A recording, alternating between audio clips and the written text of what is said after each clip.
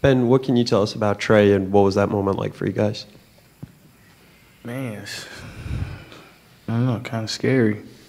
You know, he's a very vital part to our team, not only running the ball, but a very high key contributor on special teams. And just went and talked to him a while ago in the locker room. You know, he's fine.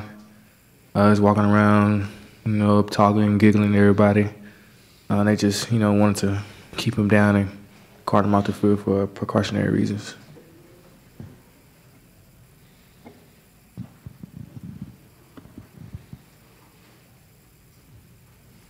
Go to the back, Daryl.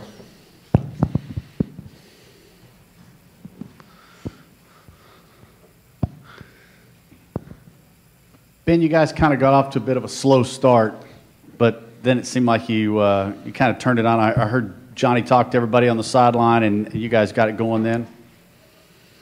Yeah, I mean, you know, we got off to a slow start. That's not something that, you know, we want to do, but, you know, just things weren't clicking, you know, throwing the ball.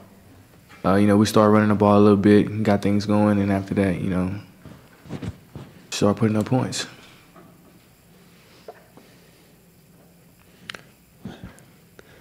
We'll go to Zach, and then we'll come down. Ben, obviously you had a really good game. You pulled off a really good run there. I think it was in the first quarter or second. And also Brandon Williams had a pretty solid game as well around getting the ball from Trey Carson. Can you just talk about how well you think the running back core as a whole performed tonight? Do you think you guys performed pretty well? Yeah, I think we did.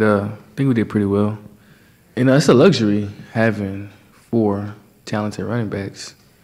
It really, you know, keeps all of us fresh. You know, excuse Trey Carson's injury today, but you know, you know, it still keeps all of us fresh. You know, we all share the ball, and every time that you know, all 4 of us get the ball, you know, we're gonna contribute.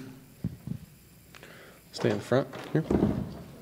Ben, talk about a game like this and how it helps you going forward in the season, the last 3 SEC games. It's real good, you know, from a defensive standpoint, only giving up 7 points. From an offensive standpoint, you know, putting up the points that we did. We understand next week is back in league play, going against Mississippi State. It's going to be a very fun game for us, especially the seniors, because it's going to be on senior night. You know, last time ever playing on Kyle Field, and we're going to be ready.